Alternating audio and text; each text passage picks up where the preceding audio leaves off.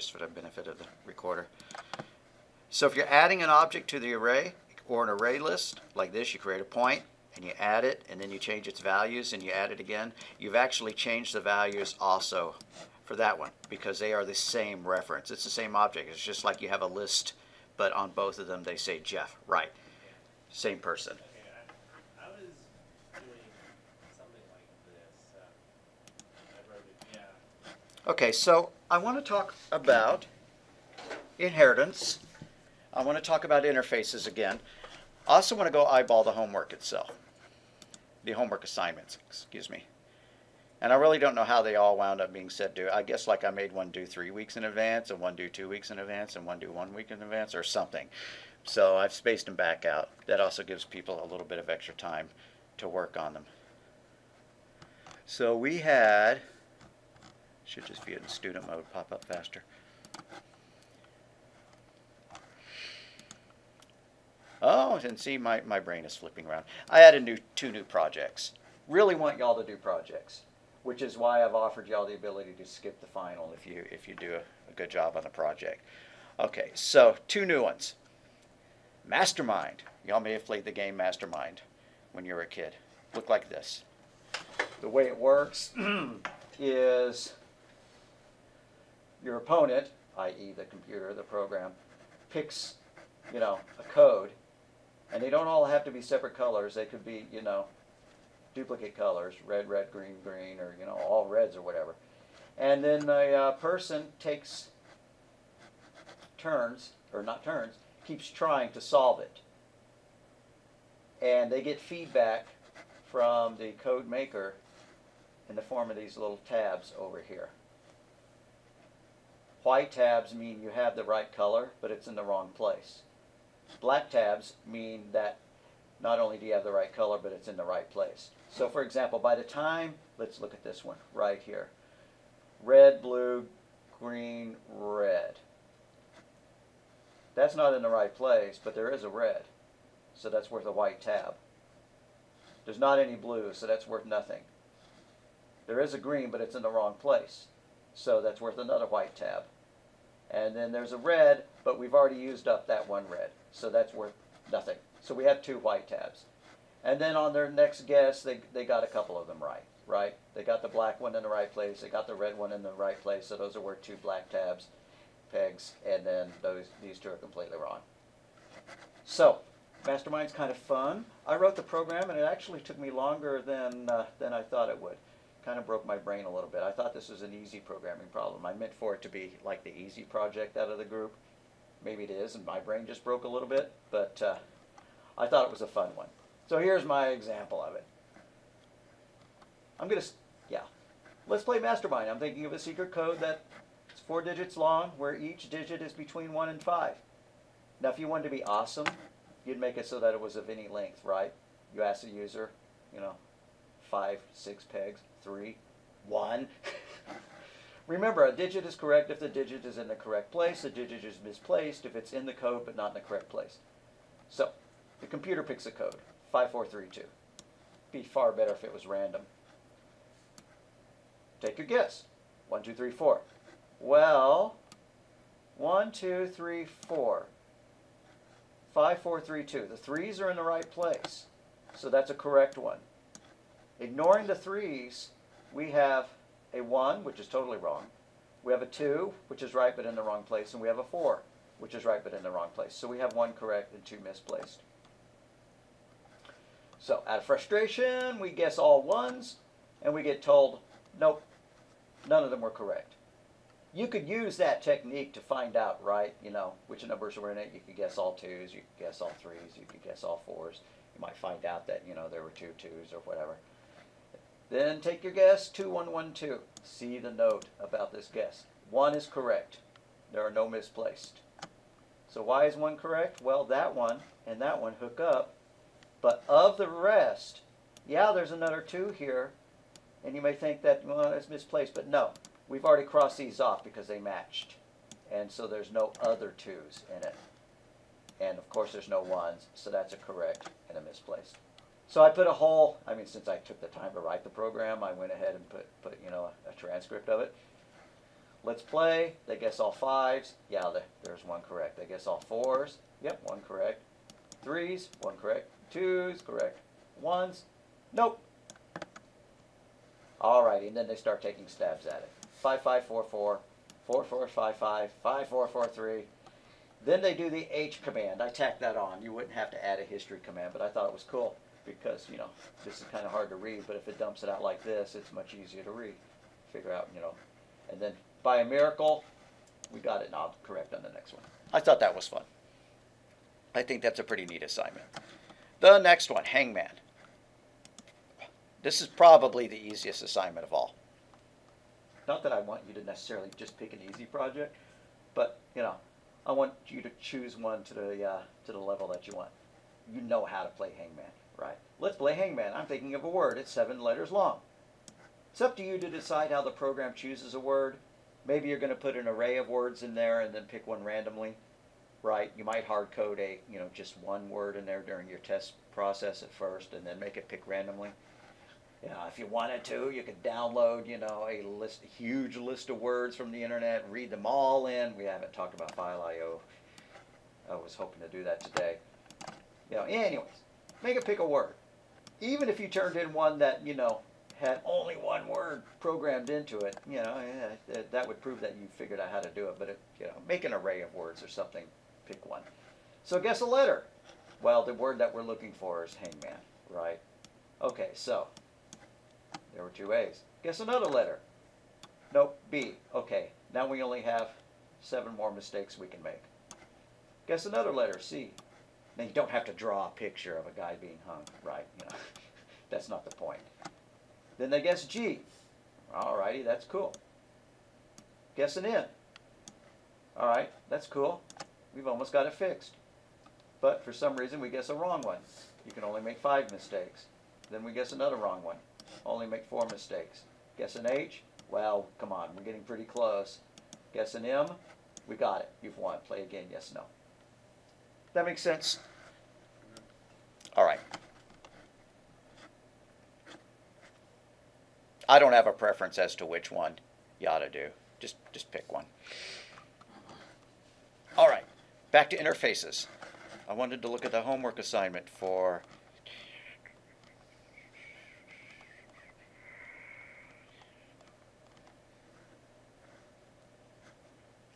block and cube.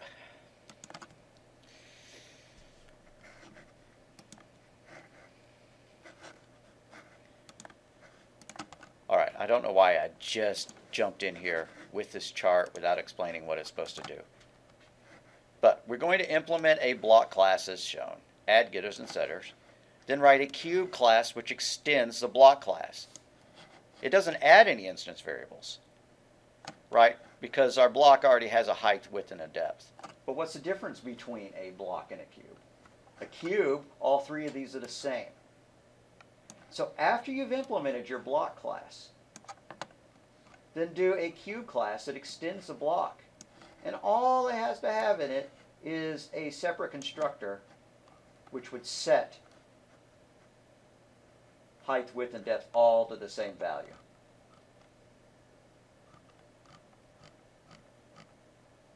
And then another one, a cone and a sphere assignment. So note that these do not overlap. You don't need to modify the classes in Part A to do the separate things in Part B. They could be completely different projects or the same project. So we're going to have 3 classes, shape, cone, and sphere, and a client class. So we have a shape class. The shape class has 2 types. We could even declare it as an abstract class if you wanted to go like that. Doesn't matter. If you make it an abstract class, you wouldn't put a body in it. I don't want to confuse the explanation. So the shape class has 2 members. All they do is return 0 because the shape has no information about it. So create the superclass. That just means a class with no extends word. The method should just return 0 because you will override them in the subclasses. So make a shape called cone. A cone has a perfect, not a weird shaped cone. A geometric cone has a height and a radius. And yeah, you ought to be cool and put constructors and stuff like that, but I don't list, you know, them. You could get away with not adding the constructors and the getters and the setters, but whatever. The class will override the get volume and the get surface area. We've been talking about overrides for a long time, like overriding the toString method. So get volume is actually going to return the real volume based on the height and the radius. And so we'll get surface area. And you can Google those formulas or if you get stuck. Also, sphere extends shape. It only has one member variable. It still needs a get volume and a get surface area that override the originals. So your client's main should create a sphere and a cube, and then have your client print out the surface area and volume of each shape. You want to be more awesome, create a whole bunch of them, stick them in an array list, and then process them with an array list. That's what I should have had required you to do. You know, create multiples of each kind, put them in an array list, and then later have a for loop that runs through the radius, printing them all out. I hope that makes sense. Because if you do something like this, class fun, you know, and you give it a member, a method,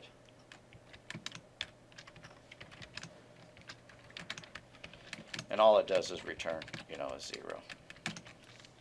And then later you do class, you know, fun2 that extends fun, and it overrides that at override int get num, and it returns 100. And then you do, I'm going to call this something else other than fun to make it dramatically different, joy.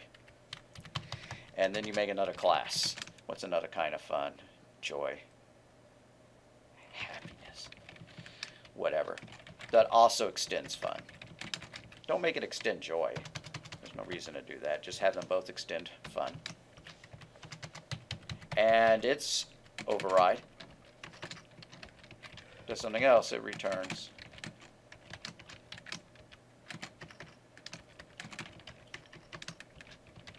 200.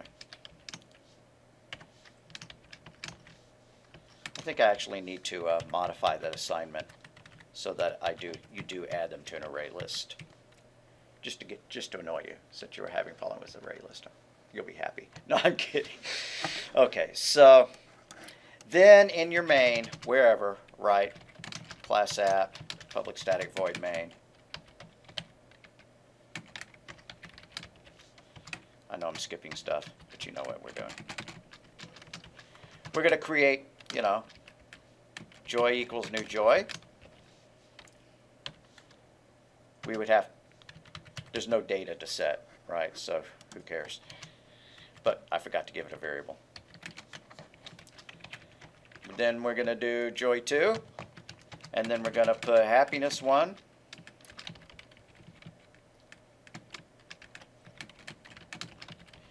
and we're going to do happiness h2. We're going to add them all to an array list.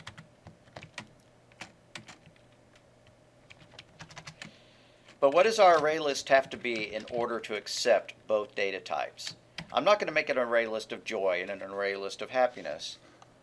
They need to be the root class. If you really wanted to be weird, you could make them, you know, the textbook showed this at one point. Yeah, that's a little bit too vague. Just make them do your superclass, which is fun. Is it, you know, fun list is equal to new array list, right? And then add our guys to it. Funlist.add, joy1, do the same thing, joy2, happiness1, happiness2. Then make a for list that calls getNum. I don't, you know, maybe it's totaling them or whatever, you know. Int total is equal to 0, or we print it out, who knows. So for every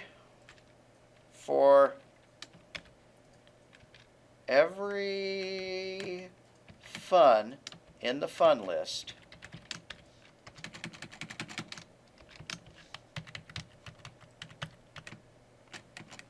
we add that total to the total plus equals fun.getNum, right?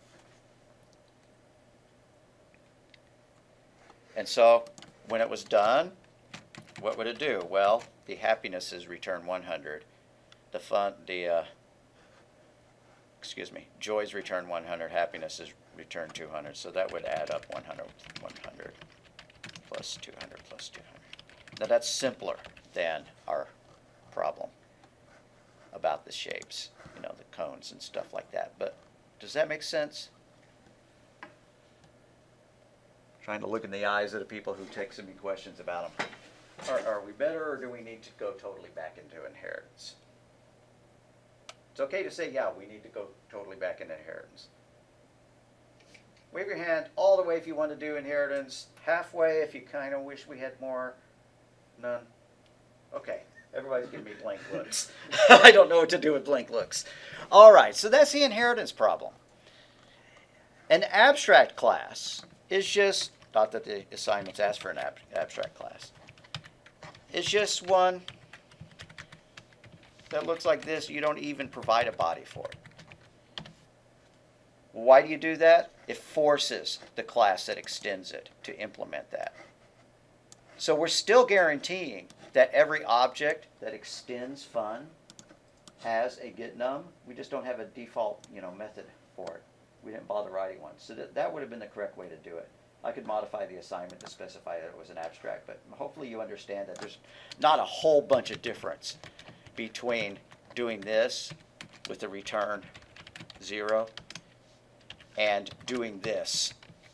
The only difference is that if it's abstract, you just cannot instantiate a copy of it. How could it? It doesn't know what the methods are, right? So if I went down here and I tried to make a fun, fun f1 is equal to new fun, like that, I can't do that because fun is an abstract class. But I can create any instances of the classes that inherit from it. They're not abstract. So all that would work. We still good. I see some nods. Hope we're good. All right. So that is an inherited class.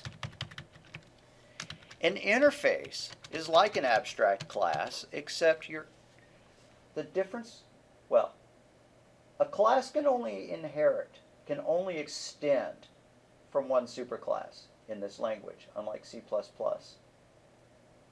So we couldn't make two superclasses and then have an object that is both of them. Right, I'm going to make an animal superclass, and then I'm going to make a plant superclass, and then I'm going to have an object that is both animal and plant.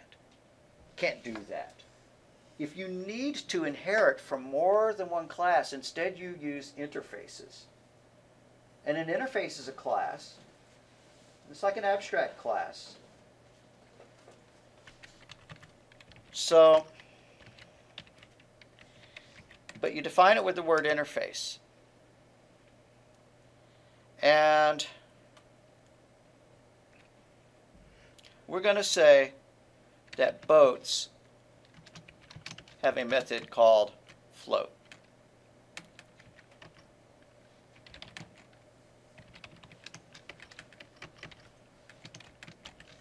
All it prints is I'm floating. And I ought to be making, I'll type this, but cout, I'm doing C++, system.out.println, I am floating.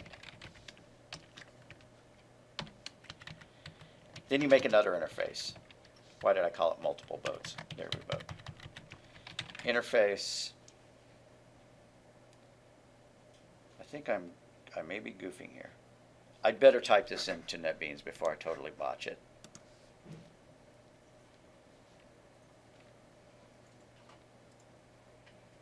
I did botch it because the methods in an interface need to be abstract.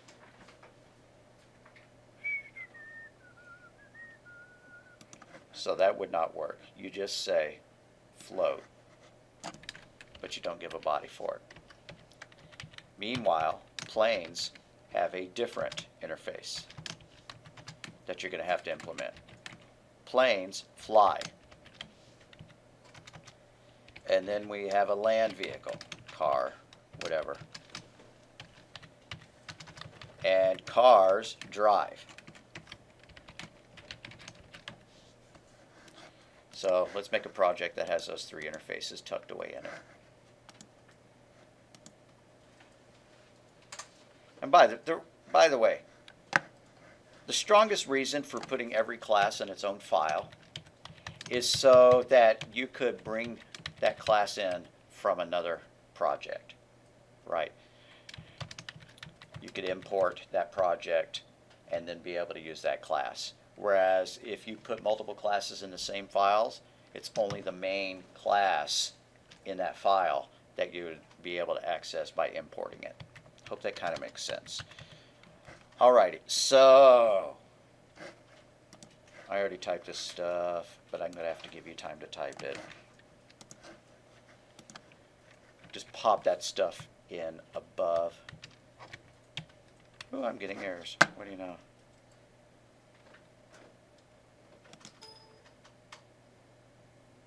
Oh, for Pete's sake. What's wrong with calling it float?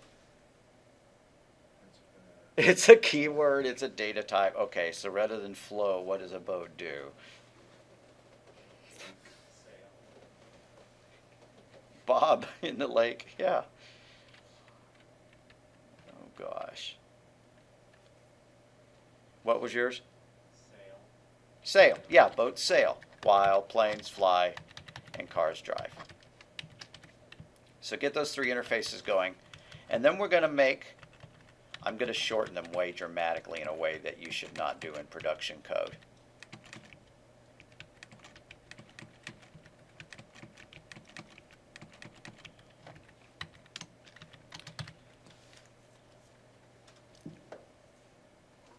So I'm going to make a boat. Class Titanic.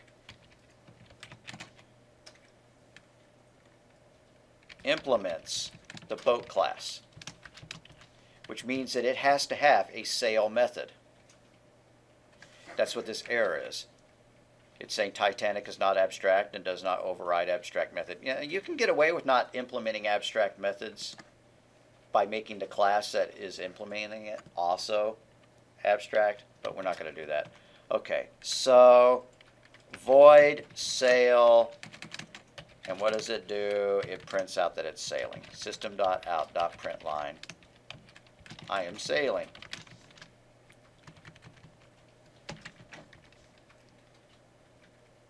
I put my semicolon in the wrong place. It's a problem with trying to write a condensed syntax like this, and I'm still getting an error. All right, why it's yelling at me is because I did not specify data types. If these are public, then that one should be public. So I should go and insert the word public. I don't know why I thought I could get away with not specifying access types.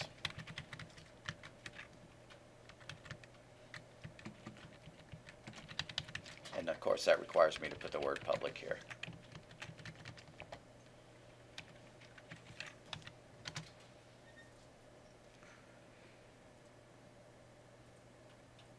And I should also implement a plane and a car the same way. I may skip one, but we're going to make something that's both a boat and a car. So, class Yugos.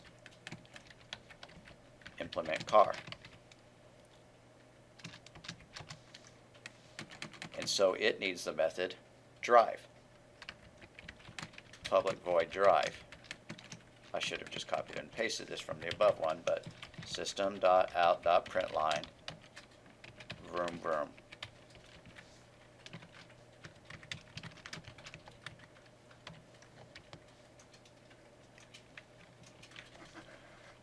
Seem to be getting an error here.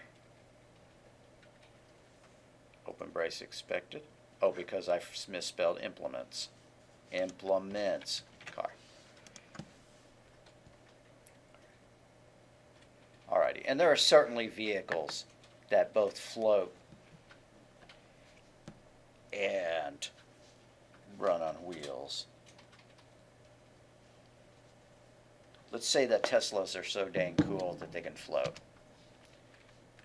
So, class Tesla implements both boat and car.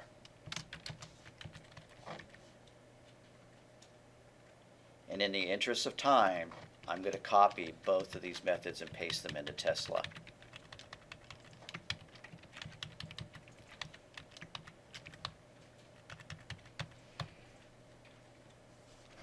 Why am I getting little warnings here? Oh, it's wanting me to add the @override annotation to everything. And hopefully we're all have gotten far enough in this that we know that I can move these lines up to the top. Just doing that to get it all in the same line. Could I put @override on the same without treat it like it was a keyword like that? Yeah, sure can. Okay. Okay. Hopefully that makes sense. Right? I could have gotten rid of plane because I didn't create one that was just a plane. I'm going to delete plane just for the purposes of this example. So, you have something that is both a boat and a car. You also have something that is only a car. You also have something that is only a boat.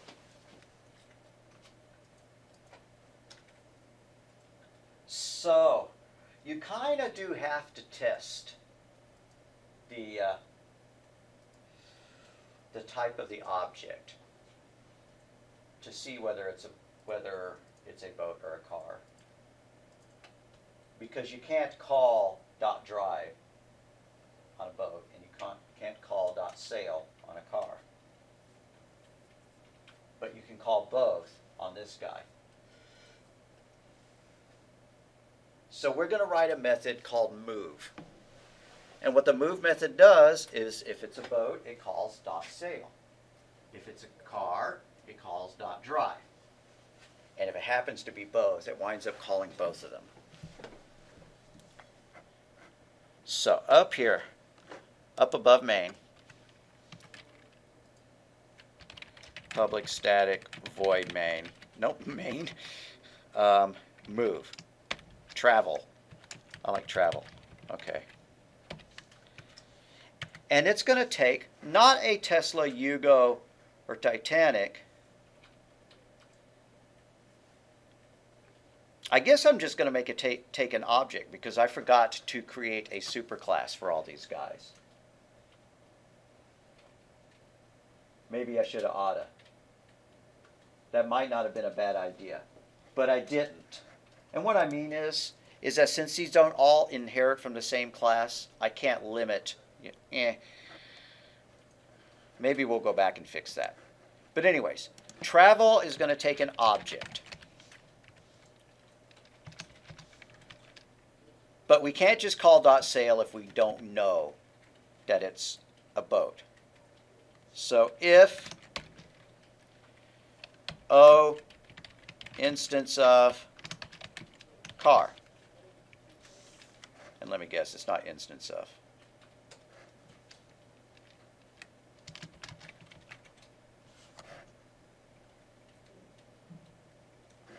Okay, what is it? This lowercase. All right. There we go. All righty. So if it's a car, we're going to call O.drive, because that's what cars do. I'm going to remove my braces. We understand that they're... But I can't really do that. I'm going to wind up putting my braces there, because a car, because an object doesn't have a .drive method, right?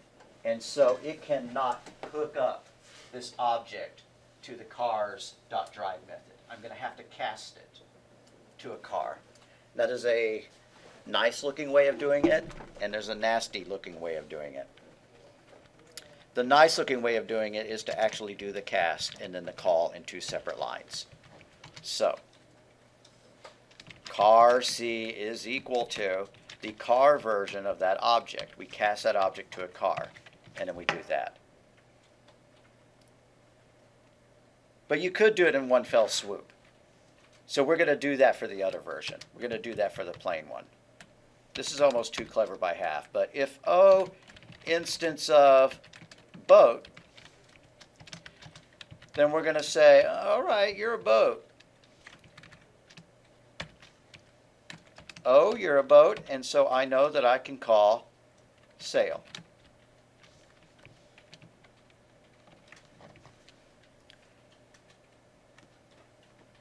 I don't think I can get away with taking away these parents there. Yep, I was correct in that. All right. Just depends on which way you like to do it. That's a little bit more instantly readable, perhaps, after you get used to looking at it. They're doing the same thing, though, right? We had to turn it into the type. We had to get a reference to it in the form of a car before we could invoke that method. Otherwise, the compiler would not know how to link to the drive method because it doesn't know that it has a drive method. Yeah, it knows it's an instance of the car, but an object itself does not have a drive method. We could, if I had made another class for them all to extend, I wouldn't have had to make it as generic as object O, right? I could have just called it vehicle. Right, vehicle V. That wouldn't have given us any other advantages, but it would have made this a little bit better. A little more specific. And why might you want that? You might have to overload this method with another one that took a different category of things. Okay, I hope those concepts are okay. Hope those concepts, they both implement the kind of idea of an is-a. Remember, composition is has-a. I has a name. I has a age. I know it's silly for me to say it that way, but I is a human. I is a teacher, right? I is an Oklahoman. So, you know, inheritance does the is-a relationships, while composition, the data that it contains, are has-a relationships. Now the difference, why you would use an interface, is if you want to make something that inherits from more than one object, right? We have something that can be a car, or it can be a boat, or it can even be both. Now, if we implemented a car superclass and a boat superclass, then something could only be one or the other, not both.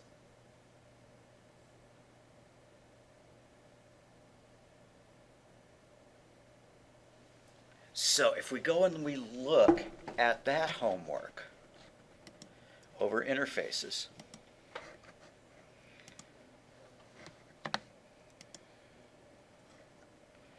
we're going to create two interfaces, one called solid and one called shape. A solid is a 3D object, and a shape is a 2D object. And by the way, I've decided to change the shapes because I'm really tired of doing circles and spheres and things like that. But I'll give you the equations for them.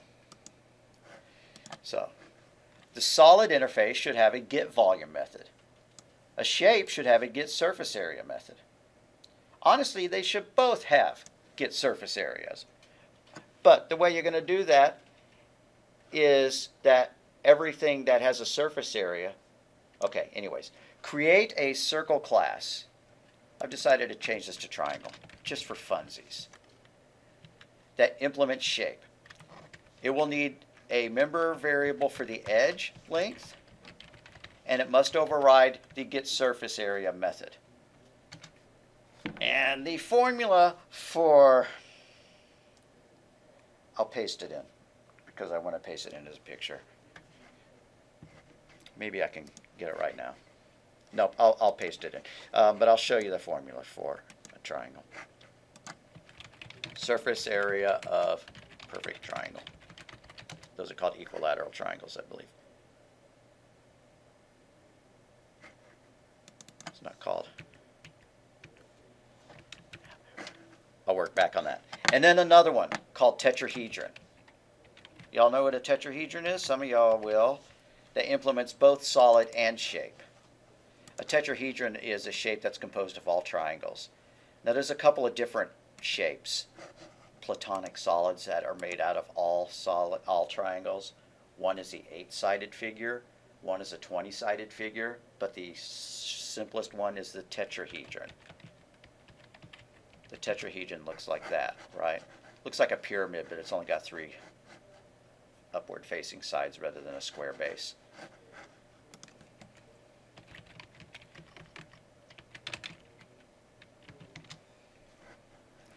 All right, and so that's the equation for the surface area of a tetrahedron.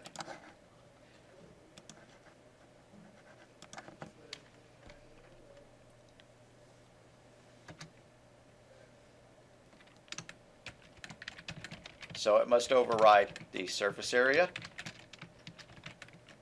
method. Okay, I'll go back and fix that as well. It must override the get volume because it's both a shape and a solid, right? So, your client needs a static method print data. Print data should accept an object just like our travel method did. Void print data object O. Print data should print the volume of the object if it has volume. It should print the area of the object if it has area.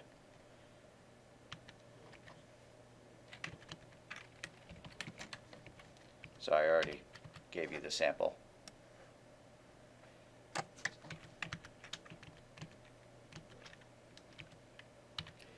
So main should create both several triangles and tetrahedrons. It should then call print data on each object and print the results, the area, the volume, or both for that object. For extra credit, both triangle and tetrahedron need equals in 2 strings.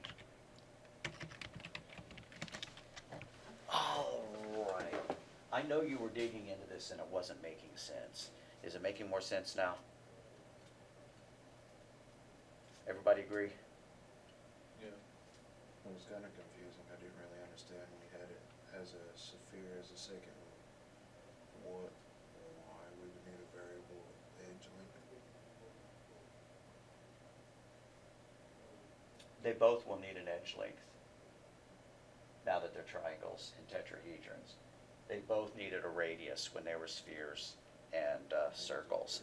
However, if they had all inherited from a, if they had all extended a round object, that would be worth showing.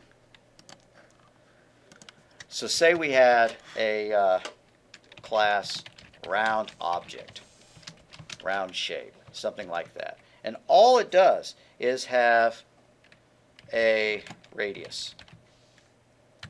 Then you could make a class circle that extends round object.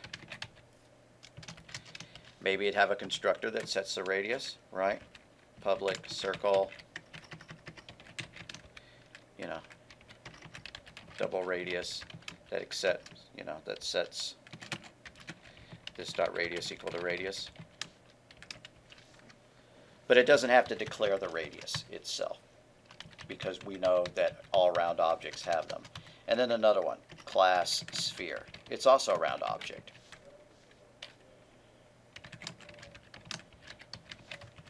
And so it would also need a radius. It would also need a constructor.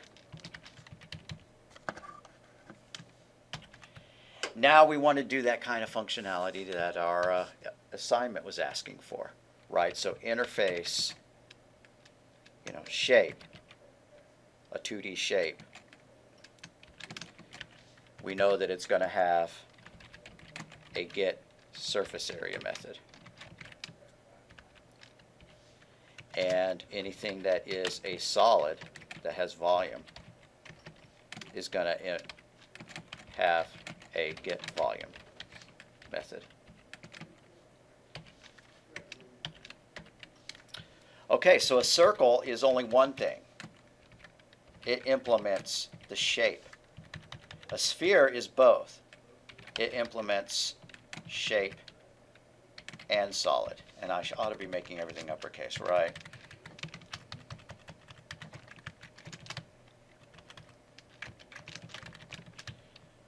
So you would have to do at override on the, you know, get surface area method.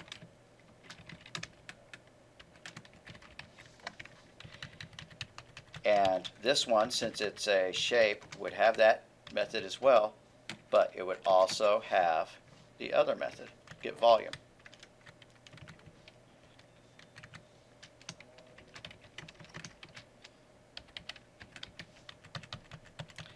I'll correct the syntax a little bit. Public, double, you know, get surface area. It would have to have some good stuff in it. It'd have to actually be an implementation. Public, double, get surface area, and public double get volume.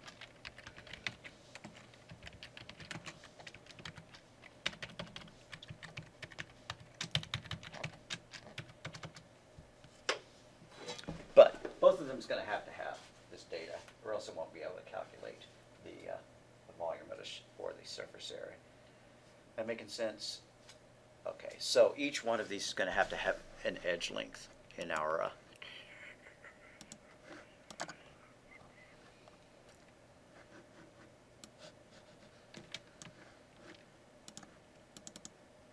for those as well. If you think about it, we'd probably see this when we Google up the formulas, but a tetrahedron is just 4 triangles, right? So once you figure out the how to calculate the edge length of a triangle, excuse me, the area of a triangle, you could just say 4 times that, and that would be the area of the tetrahedron. But, you know, I'll provide the methods, the formulas. I shouldn't. I should make you sweat, but nah, y'all have sweated enough so far. All right. We pretty good on that? We think we can go on? Okay. So, yo prof, add formulas.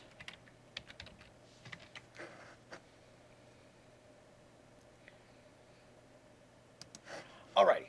What I wanted to do is to talk about exceptions. And we may as well do this in code. I'm not sure I ever ran this to make sure it worked.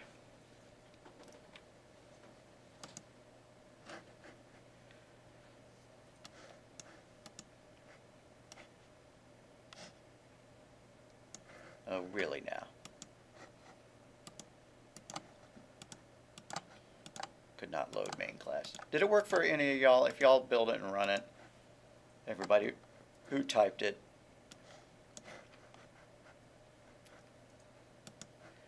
clean and rebuild, run it. Alright, it actually ran that time right. Didn't do anything. Why is that? I never created any of these objects. Herp-a-derp. Okay, so boat B1 is equal to new boat.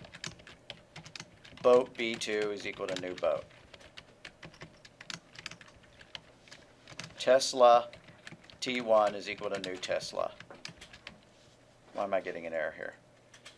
Because boat is abstract. Okay, these are supposed to be Titanics. Titanic B1 is equal to new Titanic. Why is that? Because you can't implement, you can't instantiate an interface. And then Titanic B2 is equal to new Titanic. And then what? Did we, and Yugo. We had some Yugos as well. So Yugo Y1 is equal to new Yugo.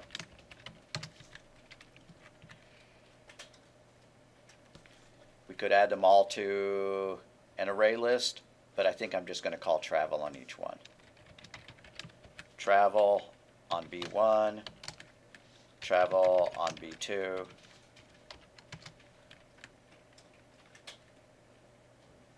travel on my Tesla, travel on my Yugo.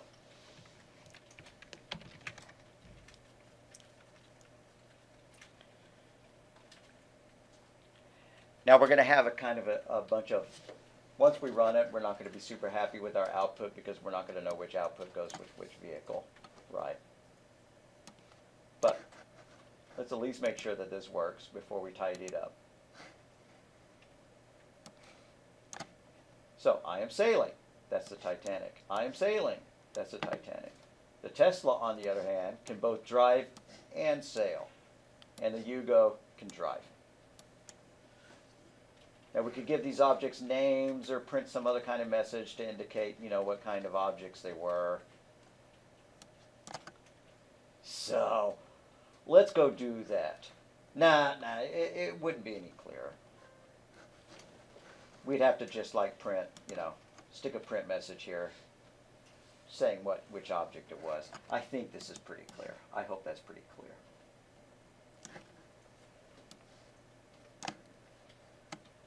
Okay. So, exception handling.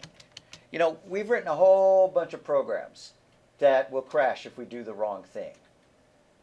Right? The dumbest example is dividing by 0. Right? Int x is equal to 2. Int y is equal to 1. No, 0. Int z. I'm going to put this on a separate line. Z is equal to x divided by y. And then system.out.println z.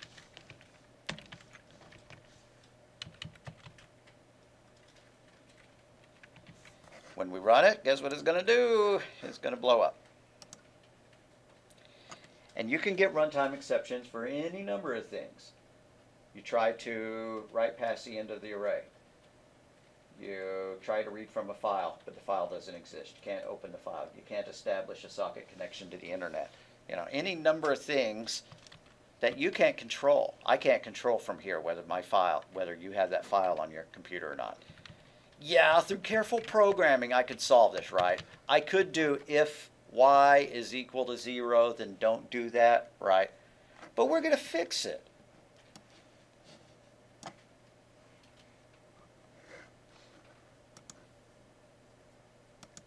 So when I run it, it's not giving me the exception, is it? Is it up here at the top? Yeah, java.lang.arithmetic exception. That's my error. Java.lang is included by default into every project, so when I catch my exception, I'm not going to need that whole data type. I can just use that. So what I need to do, and maybe you did this in Python, is put this in a try. Hey computer, try this. But if it goes wrong, we need to catch the exception. Now remember in Python we had the except keyword. We don't have that. We have catch, and then we have arithmetic exception. I just copied it from my error, but I could have typed it in. EX for exception. And if that happens, we're going to tell them that they have an error. Let's print the message out for that exception and see if it's clear enough. What we ought to do is print out our own error message instead. But system.out.println ex.getMessage, like that. And by the way, we better give z a good value, because when we get down here, we're not going to be able to print z. Right? Because if this failed, then z never got assigned. We never initialized it. We could initialize it up here. But it's a bad value, right? I mean, if we get this exception, it's not any good. So what we could conceivably do is just move this print statement up here, right? I took that print statement and I put it inside the try block.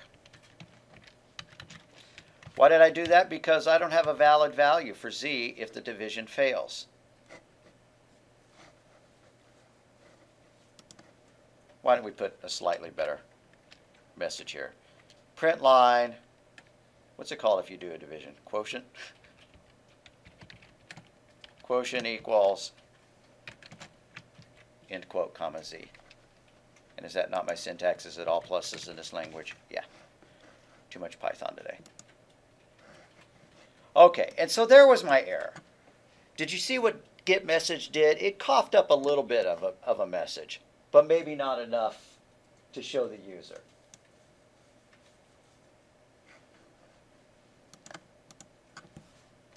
So we might tell them, system.out.println, a runtime error occurred, colon. Then we could print that out. And then we might give them the result.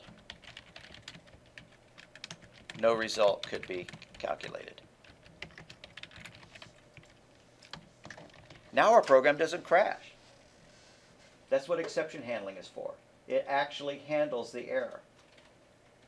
And if we ask for data from the user, we could just tell them to enter a new value, right? Doesn't blow up, we just say, you know,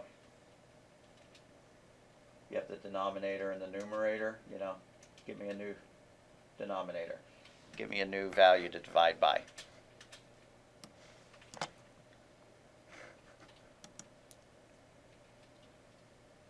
Now it's telling me I don't need this default value.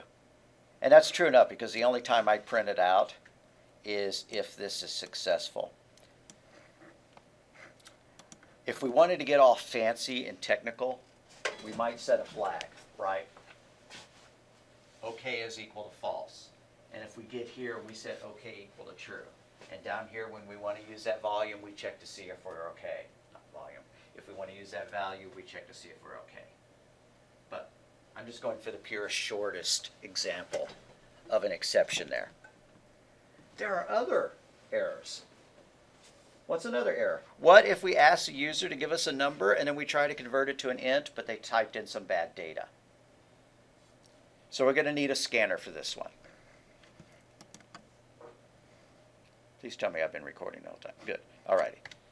So scanner sc is equal to new scanner system. I don't know why I'm making us do a scanner. Forget it. You know how to do scanners. So I'm leaving that off. So string sinput is equal to 1.0. But this is invalid because we're going to try to turn it into an integer. Int I is equal to, like, we got to parse it. Integer.parse int, parentheses, in parentheses, and let's pass our sinput into it. And I don't know. Let's print it out. System.out.println value squared is equal to plus I times I. All right, looks great, but going to blow up because this is not an integer. So when I run it, I'm going to see another exception. Java.lang.numberFormat exception. That's my error. So this guy threw an exception. ParseInt threw an exception. Now there are two kinds of exceptions. Well, there are two broad categories. There's something called checked exceptions, and there's something called unchecked exceptions. Now that terminology is misleading. Checked means it sounds like you're checking it, and unchecked means it sounds like you didn't check it yet. Checked should be mandatory. The word should be mandatory. Mandatory exceptions and non-mandatory exceptions. Both arithmetic exception and number format exception are unchecked exceptions, meaning that they are not mandatory to handle. You can blow off handling it at the risk of your program crashing. Maybe you have another way of handling it, right? Maybe you check to see whether they're dividing by 0 before we actually try that. Maybe we check to see if this is numeric input, because there are ways of doing that. So maybe you didn't want to take the time to implement catching on it. However, there are checked exceptions, which are mandatory. File I/O and Internet I/O. You have to catch those exceptions or else the code won't even work. All right. So we got to fix this. We got to fix that error that we saw here. So I need to enclose my code in some try catches. What's the code that can fail? This one. Now really I don't like declaring my variable inside the try block, but in this case I'm gonna, I guess. But no, in real life we would have asked the user for it beforehand. So I'm going to separate these two things. Int I is equal to integer.parseInt. I'm going to try this stuff, right? But it can generate an exception. So if something goes wrong, number format exception, EX. System.out.println, I need a whole number only. Or we could, give it a more formal type error message. System.out.println, cannot print the square. Now that's stupid, right? Because you could certainly square a floating point number. But when it runs,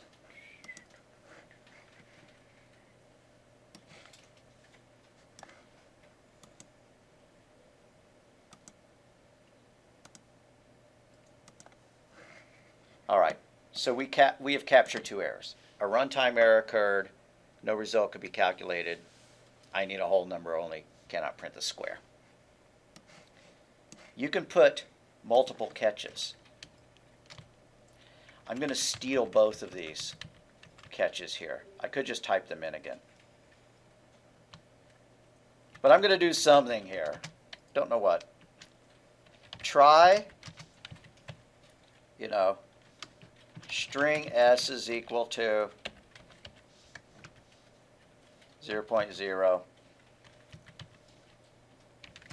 Int result is equal to 1 divided by, well, let's parse it first. Integer I is equal to capital integer dot parse int, that's string. And now let's try to divide 1 by I. And this would really be much more satisfying to test if we really were using a scanner. So I'm going to go ahead and take the time to implement a scanner. Scanner SC is equal to new scanner system.in. System.out.println. Please enter a number. Now that, okay, I am going to leave it as an integer because Java does something different if you divide by 0 if that 0 is a floating point, and I really do want it to generate the exception. It doesn't generate an exception, instead it produces a strange value. Alrighty. It doesn't know what a scanner is, so I'm going to add the import for java.util.scanner. Integer.parseInt. I is already defined. Okay, fine. Won't redefine it. Now it's complaining. Why? Because we have a try but no catches. We have two things that can generate exceptions now. This parsing and this division. I guess I better print out what it is. What is it called when you flip a number, 1 divided by x? The inverse? Pardon me? I believe so. Okay. The inverse is plus result. Okay. So if everything goes great, we'll see that message. But there are problems. So we have to catch both things. Catch number format, capital N, capital F, exception EX, system.out.println. I needed a whole number, sorry.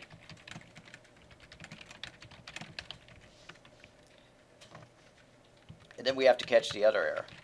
Catch, I forgot what it was, so I'm going to scroll up and look. Arithmetic exception. Okay. So down here. Arithmetic exception. EX.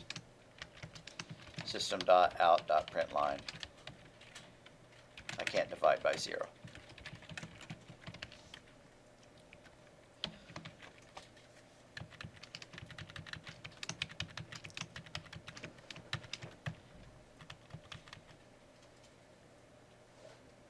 All right.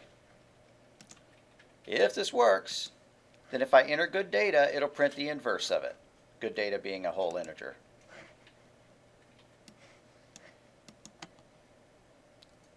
I never scanned for it.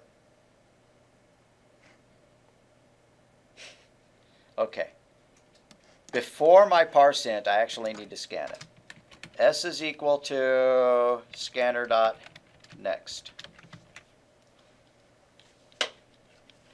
So I had to put that before parse int. And that means that this value is completely ignored, so it's giving me a warning that I could remove this equals 0.0 there. I wish the compiler didn't do that, because I like saying string s is equal to empty quotes, but if you don't wind up using those empty quotes, it complains. Alrighty, so please enter a number. First I'm going to test to see if it works. 10. Yeah, the inverse is 0. Now why did it say that?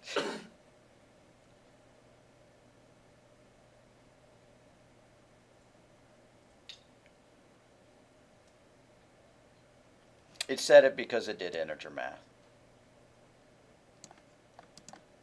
Okay, so how about 100 divided by I? And we're not going to call it the inverse. We're going to say the inverse times, we're going to say 100 divided by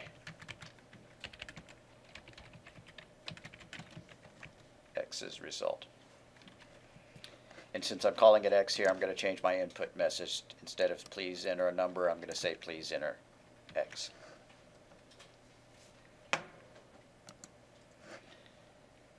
All right, please enter x, 10.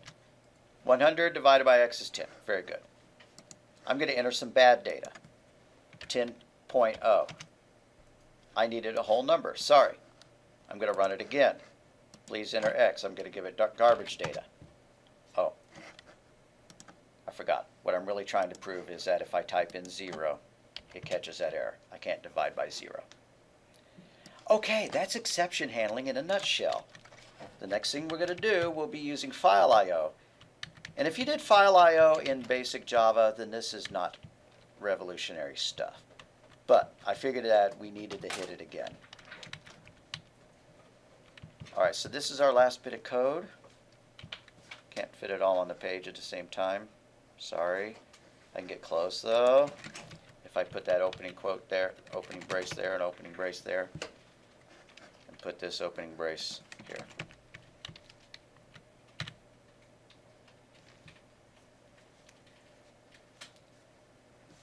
You can actually chain exceptions. You can say I want to catch multiple different types of exceptions in the same catch. And there's also a generic exception. You can just say catch exception without giving it a special exception because they're all inherited from the exception class. But if you do that, then any exception that it generates will be caught. If you specify what kind of exception, then if it generates another error that's not handled here, then it does crash. It does stop the program, but you find out, exactly what went wrong. But if I just did catch exception, print error occurred, I would have no idea what went wrong. All I would know is that something went wrong. So generally you don't want to do catch exception. The cheaty way of doing it is to put try at the very beginning of your program and then catch at the very end of your program. And then, well, it never crashed. Yeah, but if anything goes wrong, it just prints out that error message. That's as close to crashing as you can get. All right, let's make a Dropbox for him.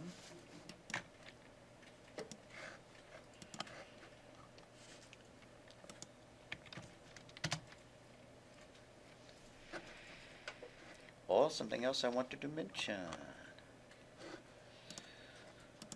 The alternate interface assignment. Let me get the Dropbox created, then we'll talk about that.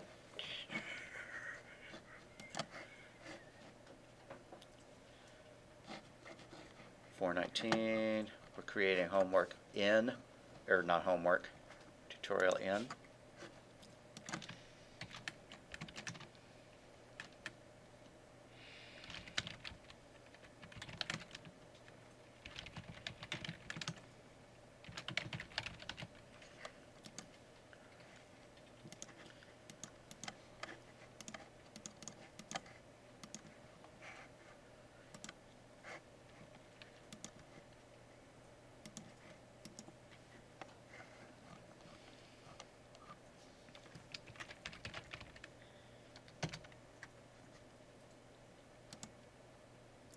All right, the more awesome version of the piggy bank. This also uses exceptions. Not exceptions, interfaces.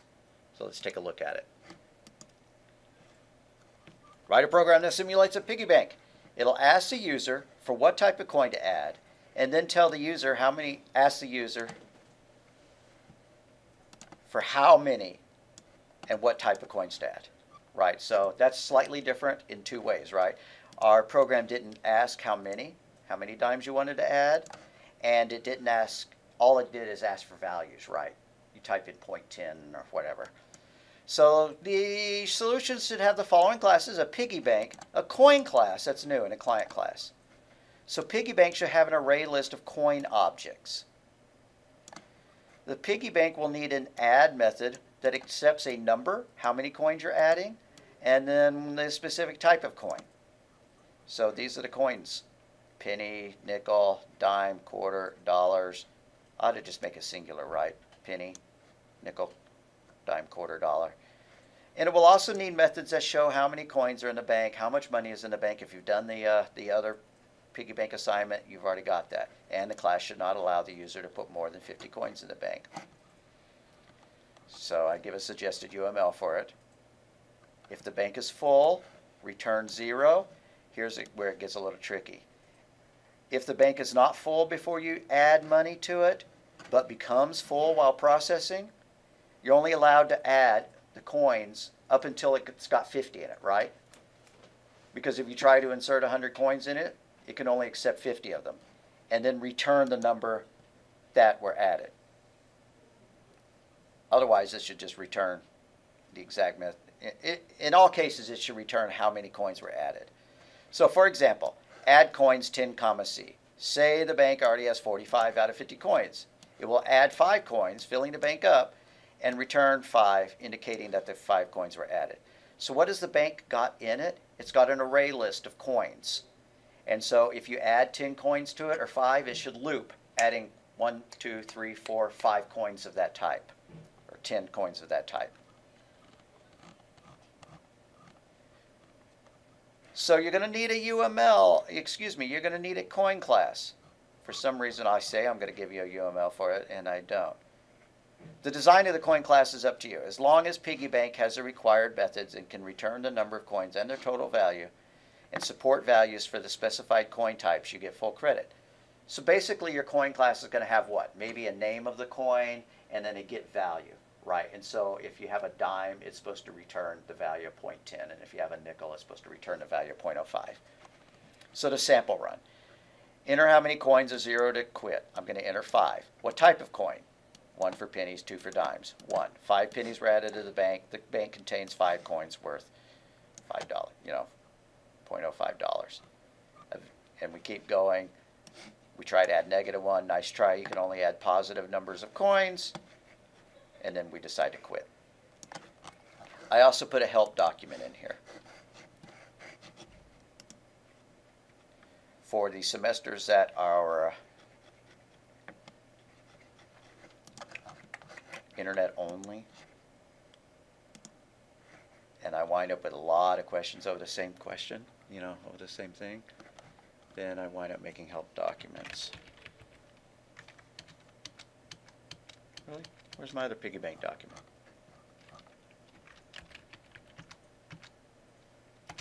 I was just looking at it. Oh, come on. I must have 2 windows open. Trust me, there's a help document in it. I'm not going to go over it. You can eyeball it. If you have any questions. Which one would I rather you do? You've already got all the framework in place to do the piggy bank. Maybe that one seems easier. On the other hand, you could probably do the one with the tetrahedrons and the triangles in 20 minutes based on our example, if that. So, yes, sir. Well, I have a question after class. Okay, cool. So let's stop. Any more questions? Nope. All righty. Oh, by the way, if you were looking at your grades and you see a 0 there, it just means that you either haven't submitted something or I haven't graded it. It doesn't mean that it's too late and you can't turn it in. and I accept late assignments anyways. So, you know, if you saw a 0 on your exam, the due date for the exam is not passed. Okay,